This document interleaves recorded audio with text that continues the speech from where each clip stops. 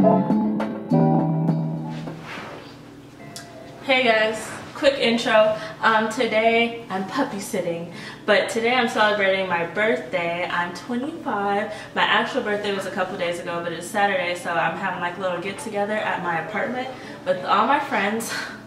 And I was gonna vlog the party, but then I was like, I kind of don't want to worry about filming, so I'm just going to film a recipe. This is gonna be like the main dish. I didn't feel like making like a full course meal, so we're just gonna have like snacks, like popcorn, chips, dips. So I'm gonna make a spinach artichoke dip, vegan of course. I got this recipe from Chloe. I forgot her last name, but I'll link it.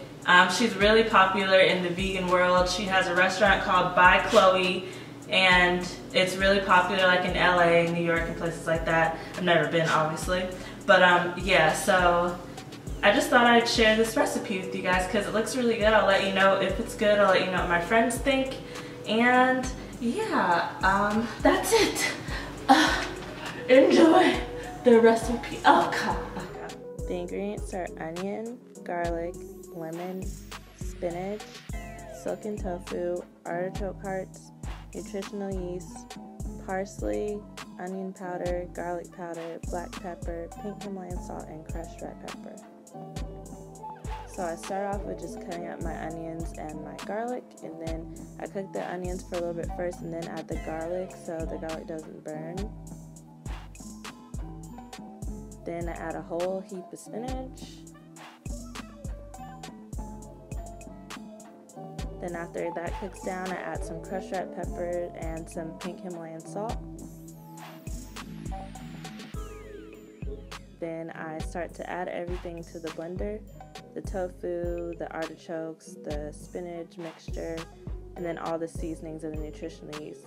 Now, in this video, it looks like I didn't use a lot of seasonings and nutritional yeast, but I actually did. After I blended it up, I tasted it, and it still kind of tasted like tofu.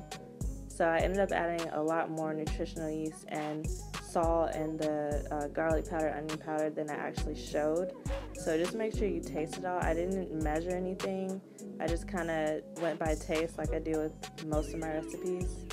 Then I blended it up, and that's what it looks like. And I added nutritional yeast on top so to get like golden on the top. And that's what it looks like straight out of the oven, nice and brown.